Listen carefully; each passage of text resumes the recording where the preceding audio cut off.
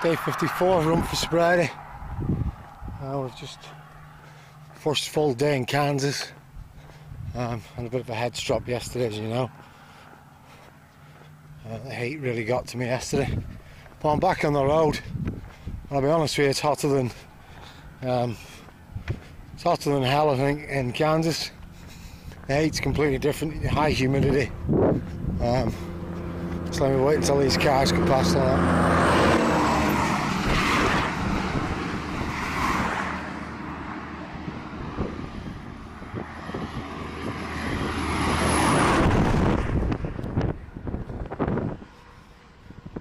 See what I'm up against with the traffic sometimes. Yeah, it's already 34 degrees, 12 o'clock in the afternoon. Normally that would be the hottest time of the day, but in Kansas now, at 5 o'clock in the afternoon it'll be hotter.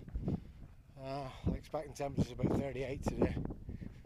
So, no point in complaining about it. It's going to be like this now for all the way through Kansas for the next 10 or 12 days. So, just got to get on with it.